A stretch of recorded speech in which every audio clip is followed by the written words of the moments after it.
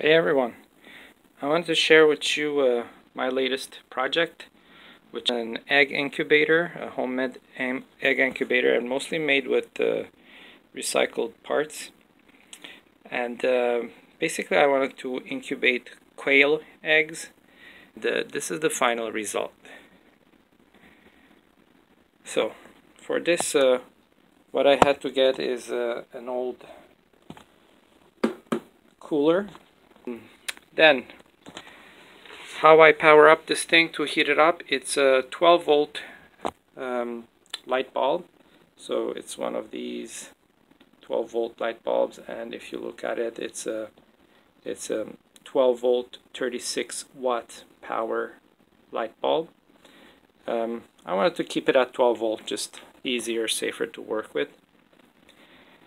You also need a power adapter to go with that, so make sure your power adapter is at least can handle 2 amps, because the light bulb needs a good amount of current.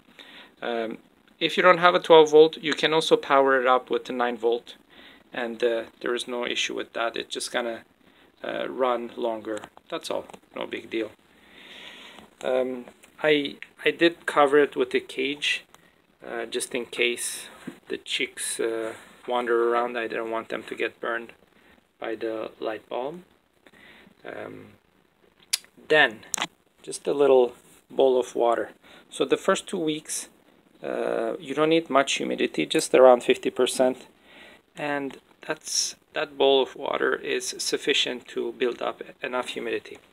However, after 14 days you want the humidity to go up, and when you want that to happen, just take a hard wire or a coat hanger and just bend it this way, let it sit in there, and then grab a towel, any towel, and then put it on top and put the edges inside the water, and let water, or soak it first and then put it on top. So that's what's going to happen, is through capillary motion it's gonna, and through increased surface area, it's gonna liberate much more humidity. And when I was doing that, the humidity level was going up to around 70-80%, which is perfect for hatching time. I also decided to make this automated as much as possible, and for that reason I chose to use an Arduino board. So here is my Arduino.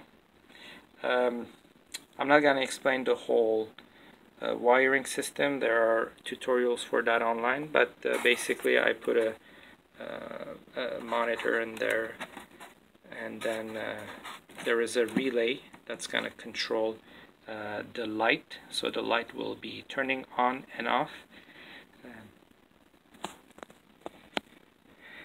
So yeah, the light will be turning on when it drops below 37 degrees Celsius, and will turn off when it goes above 38 degrees Celsius. The other thing is there is a humidity sensor there. This is not controlling anything, it's just showing me the humidity. That also gives a temperature reading, however it's not very precise, it's around plus or minus 2 degrees. And for that reason I used another temperature sensor. This one is very sensitive. It's plus or minus 0.2 degrees Celsius. So I'm using that to basically tell me the temperature, and then to tell the Arduino to shut off or turn on the light bulb. So right now I just started it. It's at 26.37 degrees with 18% humidity, because obviously the top is open, but it will build up the heat.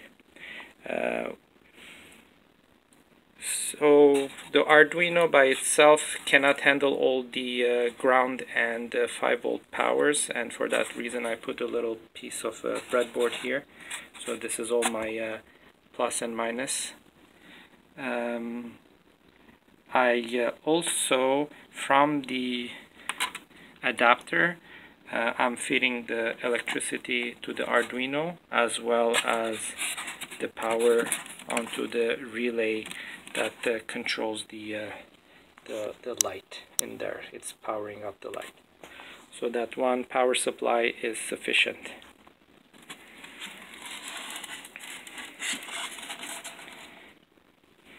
The next thing, so I wanted an automated system for the eggs to turn, and for that I was gonna design it myself. However, always before doing that, just go on Thingiverse and see if there's something that you like out there.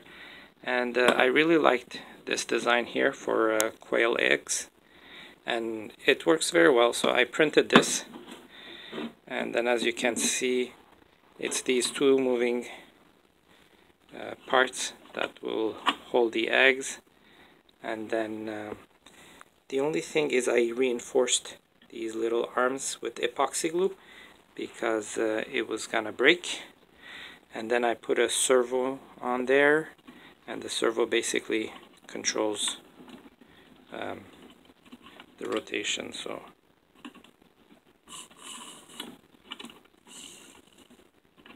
this will be turning the eggs. Oh, this just came off. So this will be turning the eggs 5-6 times a day. Every 4 hours it will go right and then left, so that it mimics what the brooding hen will do to the eggs. And if you want to see, I'll show. So the quail eggs are about this size, which is pretty amazing for a small bird laying eggs.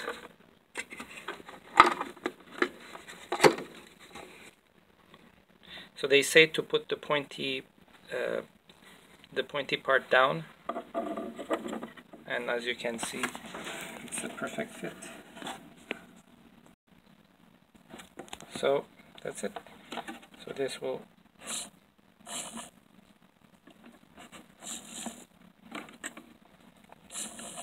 there you go. Finally, the top is a nice thick piece of insulator they use for the walls, for residential, commercial, and I just cut a big piece. The reason is easier to work with than the lid of this cooler, and it being thicker, it's gonna preserve more heat. And then I used another 1-inch wide styrofoam to make this little casing for all the Arduino parts, just to tidy up a bit. You can also cover a piece of another styrofoam, which I haven't done yet. I just put a cardboard to cover everything and just keep your LCD screen. And I made a little opening here so that I don't have to remove the whole cover if I need to go inside, either to put new water or check what's going on or adjust something. And I just cut a piece of plexiglass, and that's it. See, it also makes it nice to observe what's going on in there. So next step would be to get some nice fresh fertilized eggs. This can handle 10 at a time. You can put more, obviously, if you make another one of these, or you can, if you don't want to skip the moving mechanism, you can just lay them all on the bottom and then move with your hands, at which point you can probably put over 50 eggs in there. And then start incubating. And they say to incubate for 2 weeks, and after that, day 15, 16, 17, increase the humidity and stop the movement, and then wait for the babies to hatch. I hope this this video will help you make your own, and good luck with your project.